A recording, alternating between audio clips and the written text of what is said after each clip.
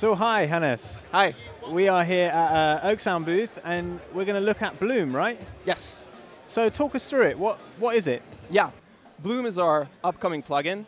It's an adaptive tone shaper, and what we mean by that is that it analyzes the incoming signal and then applies correction according to the perceived tonal balance of a sound. So, in a sense, it's making the sound more balanced, and that's what this main amount knob here is doing.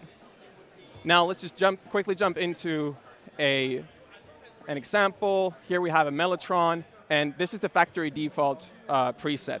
So, as with Soothe, for example, it's not doing anything if the amount is at 0.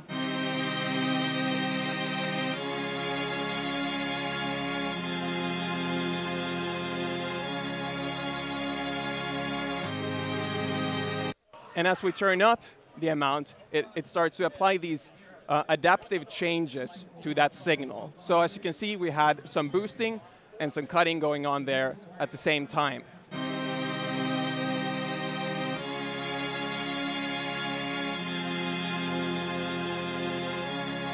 Now, after this, the user can then define their own taste and what kind of changes they want Bloom to do. So if we still want more low end or less low end, we can use these 4 bands to then further push Bloom in the direction we want as users.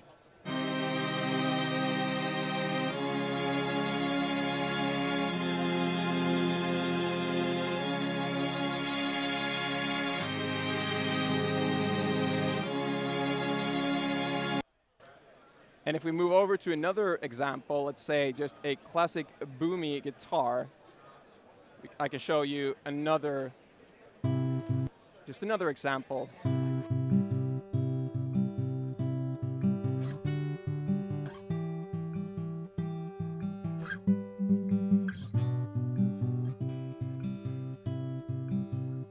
So here it does a lot of the things you might want to do with an EQ or a dynamic EQ or a multiband compressor or all of those. We're scooping out that low end and adding some high-end sheen as well at the same time. And everything is happening in real time, adaptively. None of those changes are static. And if the tonal content coming through would change, it would change with it. So what is it? Is it a dynamic EQ, or how is it doing this? So it's based off of our algorithm. So it's actually a large part is about the analysis that is happening for the incoming signal, and it's based upon a few different ideas that we've been working on. Some of it is about what is warmth in audio.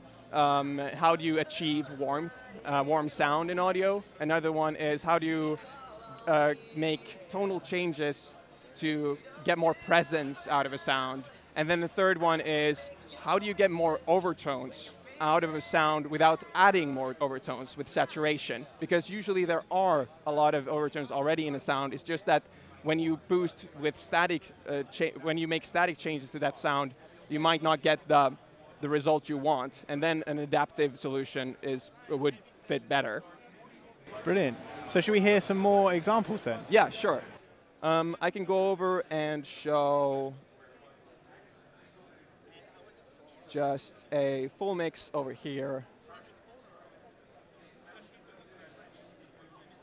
So here it is on a mix bus, and now we can also see the mid-side controls. Because these bands, you can have different shapes going on for your mid channel and for a side channel. So here I want more low end in the mid, I want less side in the low end.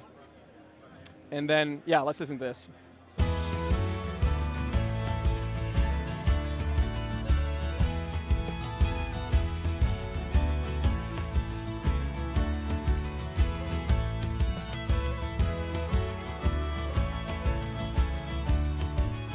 Now, obviously here we're doing a lot, and if you feel like this is too much, you can always, of course, we have your classic mix setting, and you can mix that in.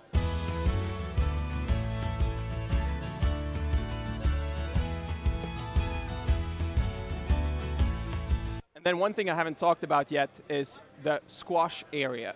So when we turn up amount over 7, we start getting frequency-dependent compression. So we start reducing the dynamic range over this shape that we made, which means that you get this compressor-like sound.